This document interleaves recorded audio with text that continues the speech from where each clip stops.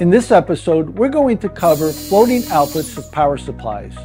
Now, a floating output of a power supply is considered to be when neither the plus Vout or the negative Vout terminals of the outputs are physically connected to ground through a DC connection or any other connection of the power supply itself. This means that the output of the power supply is isolated from the chassis ground, and in turn, it may be able to withstand a high voltage between output to ground.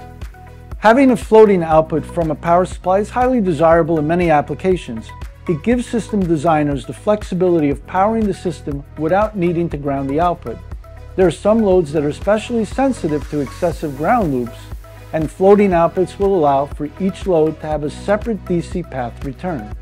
This prevents each load from sharing a common ground, which is one of the reasons for ground loops to form. Another benefit for floating outputs is reduced leakage current.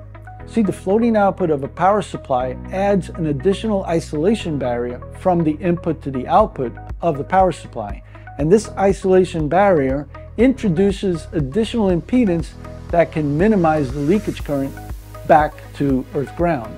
So for floating outputs, designers can create both positive and negative output voltages using multiple floating output power supplies.